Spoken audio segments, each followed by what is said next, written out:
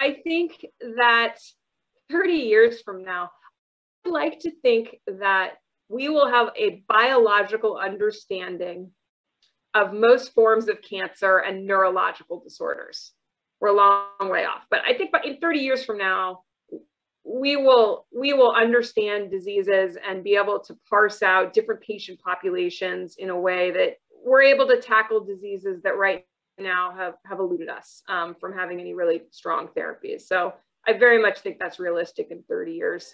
Yeah. I am personally fascinated with the idea of proactively managing our immune systems and maybe our microbiomes.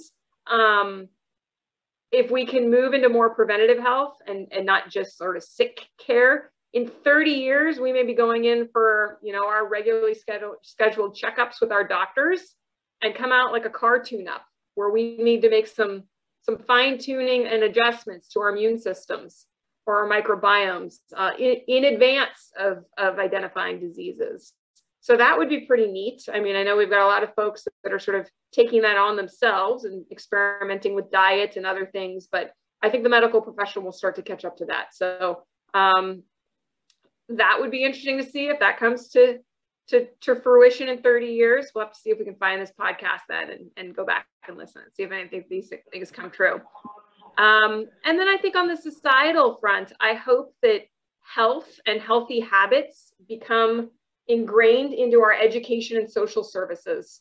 We don't talk about that a lot when we talk about the innovation space because we're so focused on building new businesses and new things. But fundamentally, if we just found a way to make it easier for people to take better care of their health early in their lives, we wouldn't have a lot of the diseases that we see people start to exhibit later in their life. And so it's not really an area that we've seen a lot of VC investment or sort of startup activity, but I would like to think 30 years from now, we as a society have come to the conclusion that it is worth investing in our population health early,